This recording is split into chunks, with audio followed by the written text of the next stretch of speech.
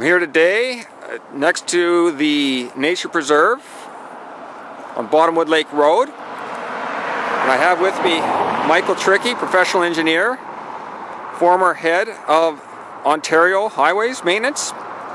Michael, can you tell me a little bit about what's happening with the road here?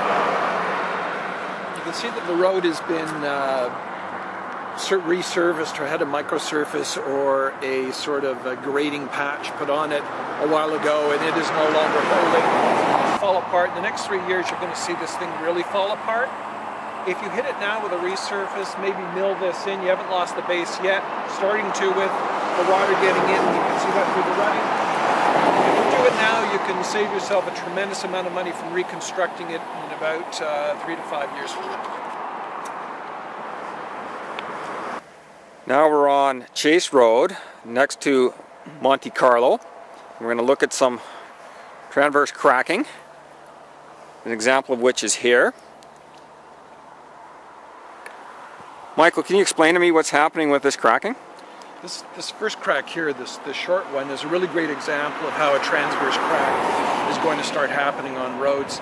They start out very innocently, and then if you look at this one here, they're starting, you'll get parallel transverse cracks. A transverse crack is one that goes across the road. You see you've tried to patch it here, but of course the cracks just reflect through. And there's a couple examples just further down to go to. I'll show you what happens after that.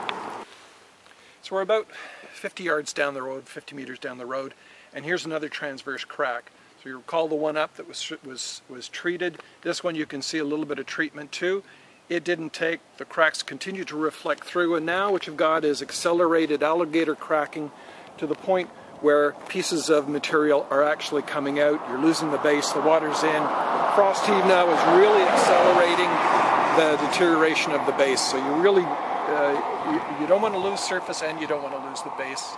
Losing the base costs an awful lot more.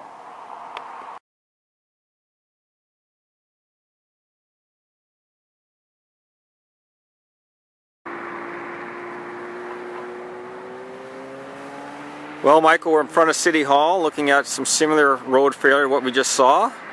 How much of the district roadway is in similar condition?